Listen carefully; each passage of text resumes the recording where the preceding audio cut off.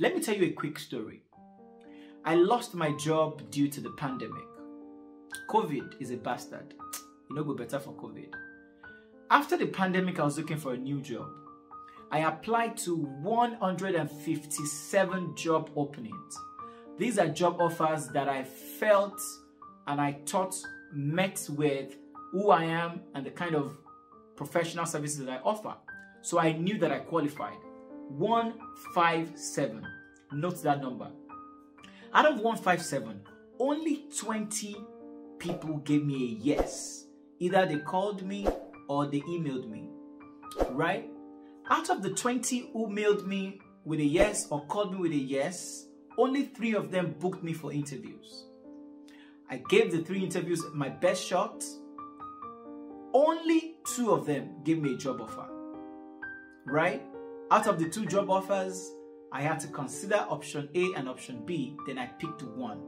So I went from 157 applications to 20 yeses, to 3 interviews, and then 2 job offers, and then 1 job. Let's do the percentages. The jobs that I applied to were 157, that's 100%. The people who said, oh, good one, they looked at my CV, they did this and did that, were 20, which is 13% of the 100. 87% said no, that's what it means. So 87 out of every 100 that I applied to were no's. Only 13 said yes.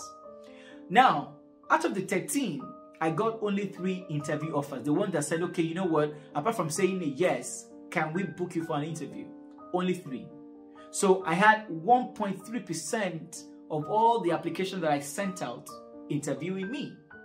Out of the 3 interviews that I did, I got rejected again from 1. 2 actually gave me offers, and then I had to choose. In the end, my choice of 1 job is 0.64% compared to the number of jobs I applied to. So if you put 1 over 157, that's what gives you. Rejection is a crazy thing. It can be sad, it can be painful, but ultimately you have to manage it. And that's exactly what this video is about.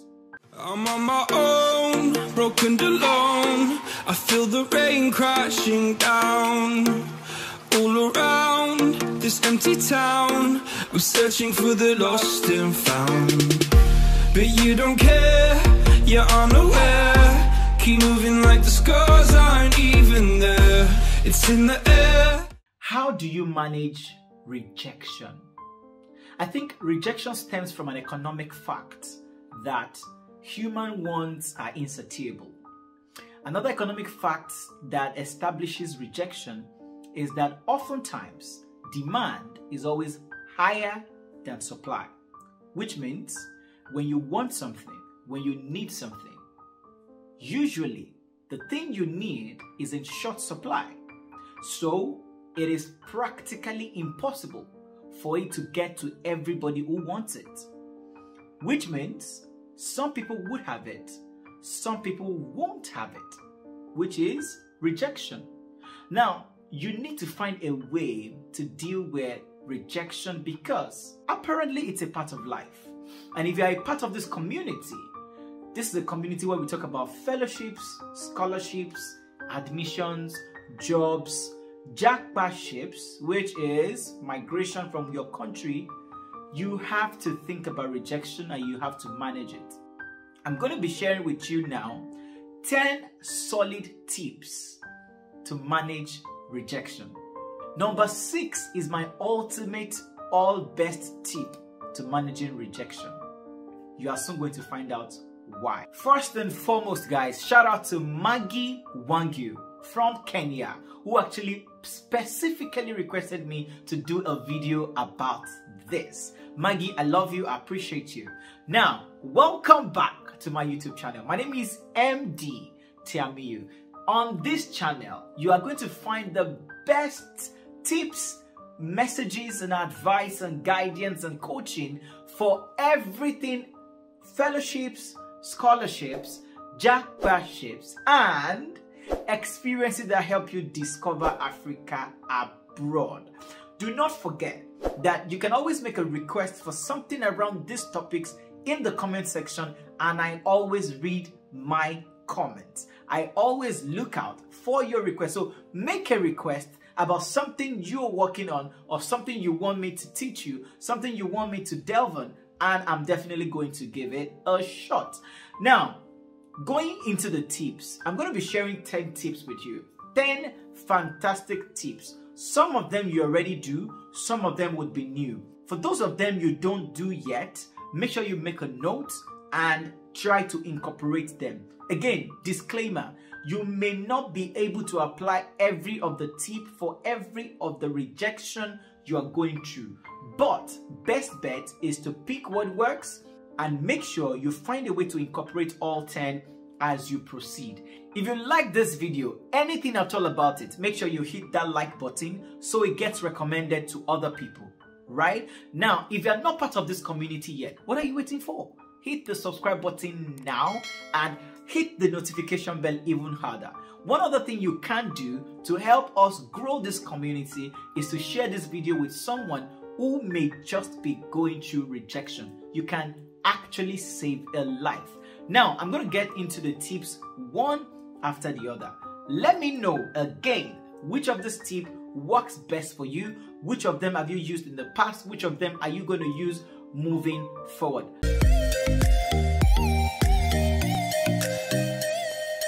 Tip number 1, acknowledgement. You need to first acknowledge that rejection is a fact. Like I said in the beginning of this video, make sure you mentally prepare yourself that this is not a do or die affair. And there are two things you gain from acknowledgement. First is it helps you to solidify your strategy. When you know that you have a chance to be rejected, you want to prepare better. You just want to don't go about and do it anyhow, right? So it helps you with your preparation. And number 2, it helps you to respond better because an enemy revealed cannot do you any harm. When you already know that something is coming, it wouldn't catch you unawares. So acknowledgement is actually a very, very good tactic towards managing rejection. When you acknowledge it from the beginning, before it comes. For example, in my case, 157 job applications, I knew that no matter how good my CV is, no matter how brilliant I am, I know that there could be one person who the organization prefers over me. So I always see my rejections coming. It helps me to solidify my approach towards the company or towards the scholarship or towards the fellowship. Number 2, when it eventually happens, I would easily be able to manage it, laugh over it, and move to the next one rather than being totally surprised and shocked. I am never shocked by rejection. Never ever. From today on, never be shocked by your rejections. Your rejections should be seen before they happen.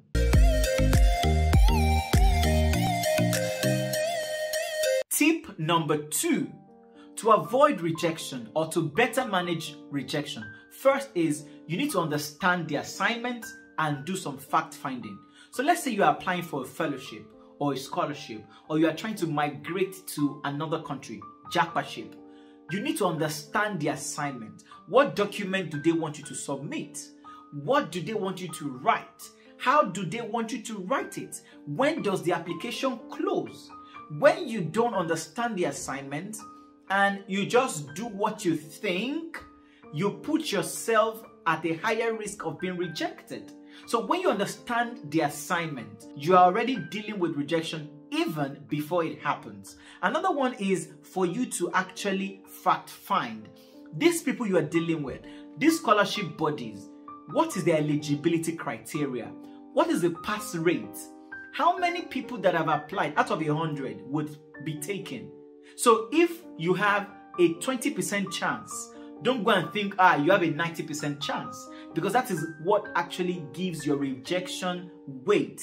When you think, no, this one is a sure one, this is for me, but unfortunately you only have a 5% chance. So understand the history of the people you're dealing with. Apart from the assignment of what they require you to do they have a special preference for people like you, or do they have a bias against you? So let's say, for example, you're applying for a particular scholarship and they're only looking for people from Kenya who are in Kenya.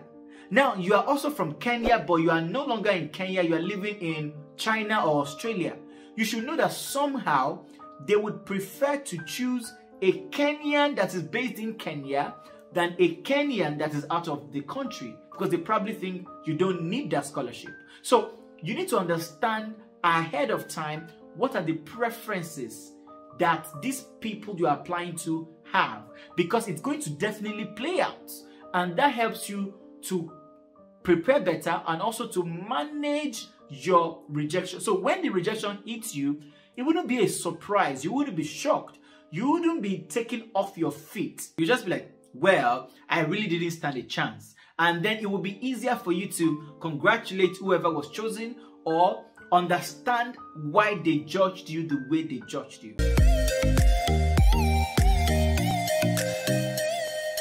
Tip number 3, defeat inertia. Now, you can think about rejection so much that you don't do anything.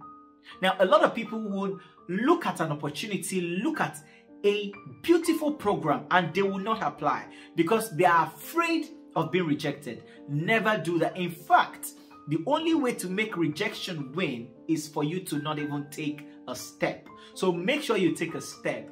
And when you're rejected, take even more steps.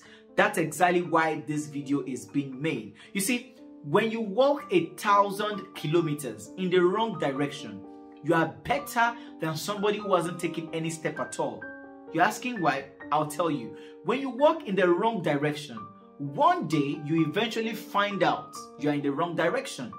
When you make your way back to ground zero, where you started from, whoever you meet there, you are still better than that person because they have no experience. So you are not starting from scratch. You are starting from experience. So it's better to do something badly and know what doesn't work than not do anything at all. Do not let rejection weigh you down.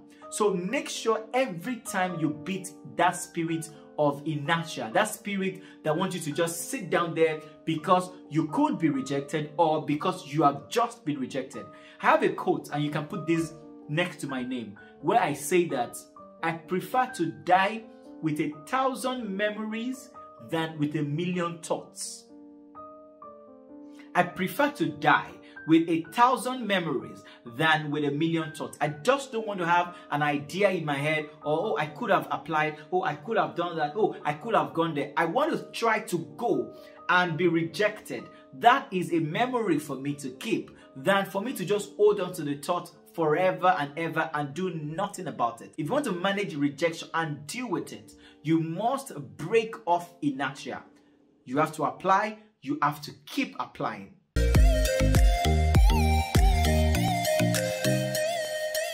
Tip number 4, keep a record of your steps. Now, when you are applying for an opportunity or you are approaching a program, every major step you took, make sure you document it. What answers did you provide to those questions? How did you approach the scenario-based circumstances they threw at you? How did you perform at the interview? Keep a record of every major thing. Did you talk to a mentor? Do you have, a record of your interaction with the mentor? Keep a record, and this is going to help you in 3 ways. First, it's going to help you trace back your step. In case you get rejected, you can better analyze at what point did you go wrong.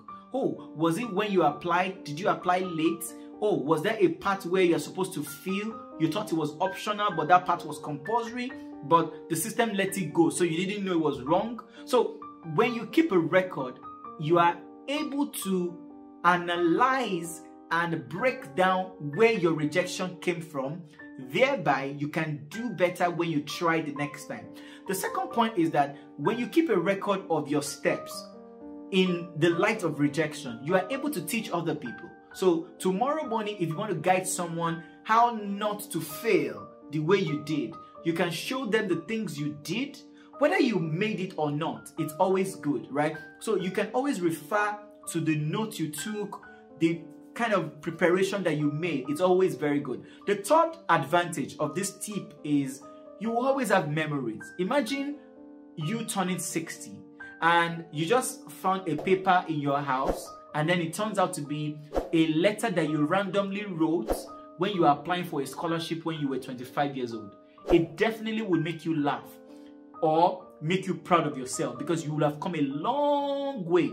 You are a winner, right? So whether you are rejected by that opportunity right now, it means nothing. Now, take a picture of yourself when you are struggling with the application. Keep little memories and tiny details of that process, and you will turn out to be very proud of yourself that you actually tried. In fact, in the end, you may have drifted into some other thing, but by looking at those pictures and those memories, you'll be like, oh my God, look at my days when I was trying to be a football player. I didn't make the team, but these are the things I've done. So those memories will be refreshing and they will be inspiring to your future self. So remember, tip number 4, keep a record of the steps you are taking.